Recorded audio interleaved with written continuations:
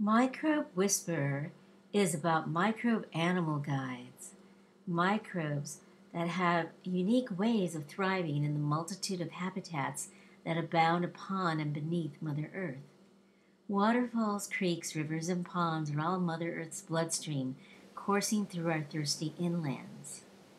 Today, I focus our energy towards a microbe that lives in the oceans near the deep sea beds, such as at the Galapagos Reef. This microbe is called an endosymbiont because it lives symbiotically within a special type of worm that has designed its entire body to house and feed these bacteria.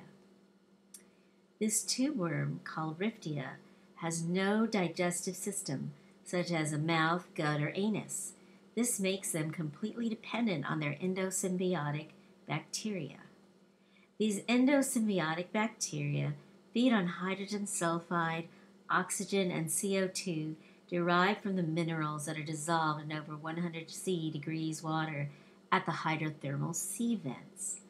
The tube worms are designed specifically to house and feed these endosymbiont bacteria with unique vascularized red plums that act like gills to absorb oxygen and hydrogen sulfide from seawater, and have special hemoglobin that binds the oxygen and hydrogen sulfide simultaneously, giving their endosymbiont microbial guests oxidized hydrogen sulfide as food.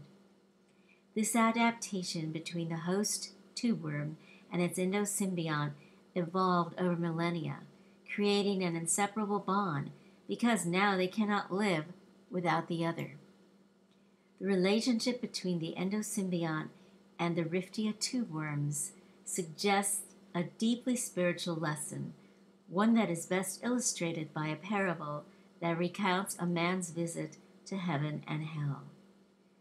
Go ahead and read the blog post for this tale, and thank you for your desire to become a microbe whisperer too.